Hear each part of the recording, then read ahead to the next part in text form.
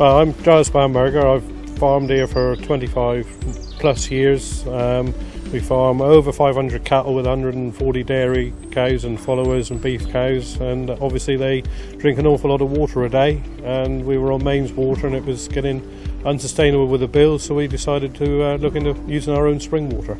We used the Papa pump system because there was no electrical power where all the water was, and obviously they run off their own water supply, and it's easy to install and there's no hassle with wires and connections and electricity meters.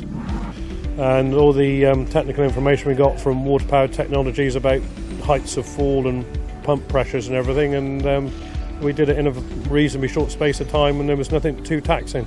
Yeah, the installations can be quite simple as long as the instructions are sort of followed. Most competent people can put them in.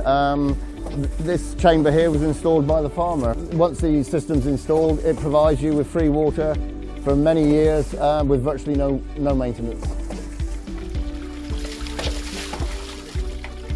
Our water bills have been about $22,000 a year, and now we're only using mains water for washing the parlour down and in the house, so the cattle are drinking the rest of it, and we're estimating between £18,000 and £20,000 a year saving.